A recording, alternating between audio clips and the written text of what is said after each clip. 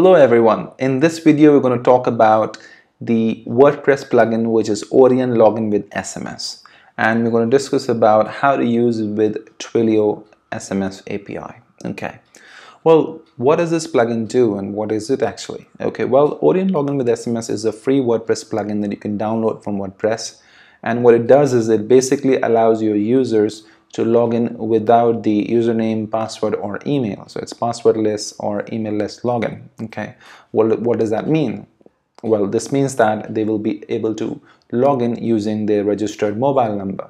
So what this plugin is going to do is going to allow you to have a button on which you can click and it opens up a pop-up. It gives you your users an option to enter their mobile number, and then they get the verification code. They can verify the mobile number, but if it's correct, then they'll be allowed to log in. Well, that's pretty simple and it's very easy to integrate it. So let's begin then. Okay. Well, the first thing we need is basically the API key. So if you're already registered on Twilio, brilliant, just log in, go to the dashboard. If you aren't, then please register and then go to the dashboard. Then click on this. Click on Auth. Then you'll have an option to create application. If you already have an API key, brilliant. Basically, we're trying to get an API key. And I can just probably write Orion over here, try to create it. And there you go. We got the API key, and that's all we need. We don't need anything else. Okay. So we'll go to plugin and we just select Twilio over here and we just paste the API key right here. And that's all we need. We don't need the sender ID because Twilio uses its own sender ID. Okay. Now, what is this field? So basically, we want to know where exactly the mobile number is saved into the database. So we need to know the meta key. So what exactly is the meta key? Okay. Well, if you're using any plugins for registration like Ultimate Member, or Profile Builder, or Elementor for that matter, then they save the user's mobile number with some form of meta key. Okay, so we need to know what is the name of the meta key, because if the user enters the mobile number, that will help us verify if the mobile number is correct and if it's registered or not. Okay, so let's try that. So if you go to PHP if you go to your database and you click on WP user meta, okay, and you just browse and just go to any user who's already registered, in my case this user, you can see that the meta key and the meta value is available here, and my mobile number is saved under mobile_number meta key. That's the name of the meta key. Okay, so all you have to do is just put that here. Then this asks you whether it's saved with the country code or not. So in my case it isn't, so I'll keep that to no. If there was a country code over here like 91 prefixed, then I will select yes, and if there was a plus sign before this, then I'm going to select yes with plus sign. But in our case it isn't, so we'll just keep it to no because we don't have the country code saved over here, nor is the plus sign being mentioned. Awesome. Next thing we need, which country. So whichever country you belong to, where you want to use it, then you select that country and it's automatically going to add the country code for you onto the front end where the user enters the mobile number. So in my case it's India. I'll select this, and you select what is the length of the mobile number. This is basically for validation because we want to check if the user enters the correct length of the mobile number before actually sending the message to him, because we don't want to unnecessarily keep sending messages because it's going to eat up your messages from your API. We only want to send it if everything is correct. So we want to handle all of the errors, so we will handle the validation as well. So I'll select 10. What is this? Apply adaptive style. Well, this is pretty interesting. What do you think this could possibly be? Well, adaptive style means that this particular plugin, when it generates the form for you, it goes ahead and adapts the style and the feel of your theme. Okay, which means the look and the feel of the form will be quite similar to your existing theme. Okay, well, this is very useful. Why? Because if I'm not a developer, I don't have to hire a developer just to be able to change the style or make an updation in the style to match my theme, right? And even if I am a developer, I don't have to spend time in writing additional styles. So that saves my time. Awesome. You're going to see that in action just in a moment.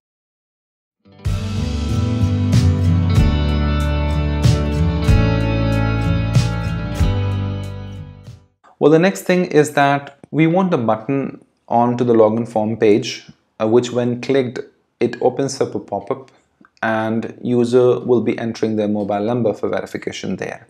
So that button could either come from our plugin, or if you already have a button, we can use that as well. So if you already have a button on the login form that you want us the pop to be triggered when clicked, then you go ahead and give us the selector for that. So it could be a class name or a unique ID for that particular button. But if you don't have a button and you want our plugin to create it automatically for you, then you give us the form selector. So you will go ahead and do an inspect element and check what the class name of the form is and just enter that there. So let me give you an example. I'm going to go to my local WordPress install. It's inside of the WordPress Login directory, and my login page is as /login. Okay. So there you go. You can see I already have a button here, so I don't need the plugin to create one for me. I can do an inspect element, which means even if you're not a developer, don't worry, just do an inspect element. You'll find a class here or an ID, just copy that and just paste it here. And make sure you prefix it with dot in case if it's a class name. If it's an ID, prefix it with hash. In our case, it's a class, so we'll keep it to dot. And that's all you have to do. Just click on save and let the plugin do all the magic for you. Let's try that. Okay, well, ready for the magic? Okay, great. Let's click on this. Voila, great. So you see a pop-up here, and you can see that I have an option to put my mobile number and send the verification code to that mobile number. The best part is that, did you notice that we spoke about an adaptive style? Did you notice that the font family and the font size is the same as your theme? I'm using WordPress default 2019 theme and it's adapted to that. Similarly, the input is adapted and so is the button. All right, isn't that brilliant? Saves your time, isn't it? And looks cool. Why? Because it doesn't look like it's coming from a plugin. It appears that it's part of your theme, and that's what we are looking for, right? We don't want some plugin to come and insert something which looks completely different and then I have to find someone to fix that, right? So we have taken care of that, guys. Okay. So the question comes that, does it handle errors? So what if I don't enter anything and hit? Will it send a verification code? No, it wouldn't. Let's click. You can see it says, please enter your mobile number. Let's say I go ahead and enter an incorrect mobile number, let's say less number of digits. So should it send the message? Well, ideally it shouldn't, because it should handle the error. Let's try that. Send. You can see it says, please enter 10-digit mobile number, and that's the digit you selected onto the dashboard settings. Now, let's try to enter the correct number of digits, but this time we'll enter a mobile number that doesn't exist. Let's try that.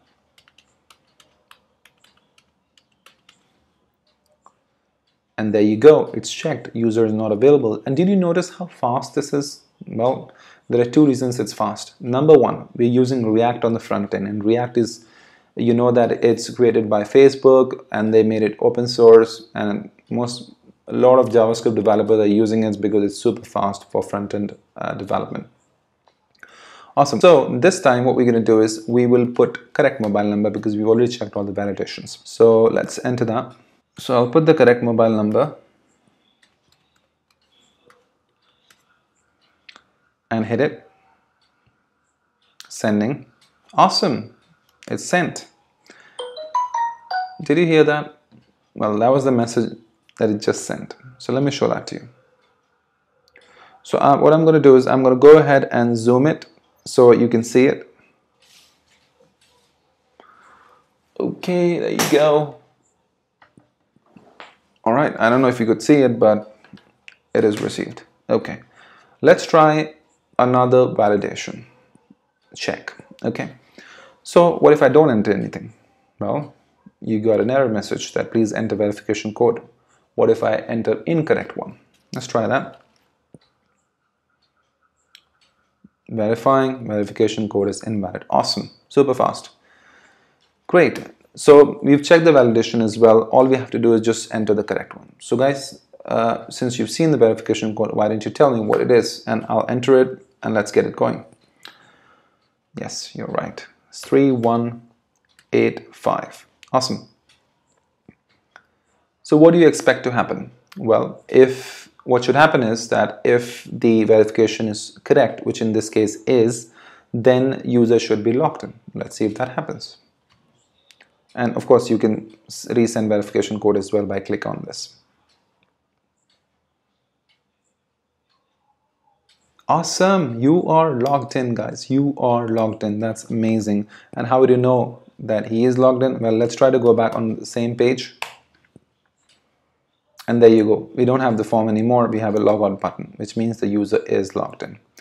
Well, isn't that brilliant? How simple was that, right? I'm not a developer. I don't need to learn anything. I can simply just put a couple of information like API key and meta key, and I just go ahead and enter the validation things, and then that's about it. The plugin will take care of everything. And I also have an option to choose my favorite API because it's already there. And if it isn't, and if it's one of the popular ones, you can tell us. If it's something that's used by most people and a lot of people are requesting it, we will consider that adding it as well. Well, this plugin offers you many features, guys. It's compatible with all the themes and plugins, fast and secure, translation ready, free single international country. You get free updates because we work on feedbacks, responsive, and also non-developer friendly. So you got everything that you need, and we've already tested it with top plugins. Okay, so be rest assured. Awesome. So guys, if you did like the plugin, go ahead and try it out. It's available on WordPress.org. And if you have any questions, you can go ahead and leave a comment. You can ask us. And if you did like the plugin after using it, go ahead and give us a positive review on WordPress.org. If you did like the video, please do subscribe to my channel and give a thumbs up. And you can also follow me on Twitter. My Twitter handle is Imran H. Sayed. Okay. Thank you very much, guys. See you next. Take care. Bye-bye.